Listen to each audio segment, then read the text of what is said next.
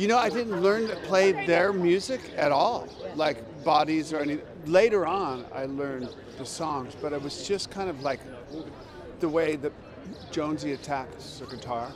And I just picked up a guitar and started learning all that. And then figured out there's Johnny Thunders before that, and that's where he was taking this from. And it was like music school. And Paul Cook is, I mean, he's the kind of the beginning of modern rock and roll drumming.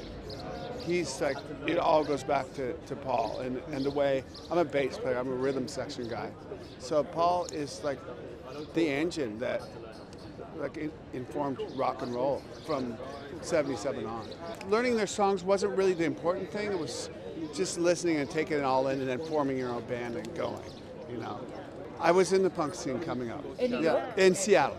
It was at a time when it was all about individuals and individuality and being a freak or whatever, an outsider, and there was a little scene for you. And you could go, there was like a little gig down the street somewhere or downtown that you could go to, and it was all ages. And then some international bands started to come through. The Clash came through in '79. And there was like 100 people there, and you know, started like 999 came, and the Jam came, and the Specials came, and the Police came, and then there was, you know, U.S. bands started. Of course, we saw the Ramones. Everybody saw the Ramones. You can't say the Sex Pistols really without saying the Ramones, you know.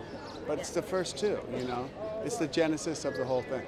The punk scene back then and what the Pistols helped generate was such a truly special thing that, like, there wouldn't be Guns N' Roses, there wouldn't be Metallica, Nine Inch Nails, Nirvana, you could just keep going on, Foo Fighters, there wouldn't have been any of that without that.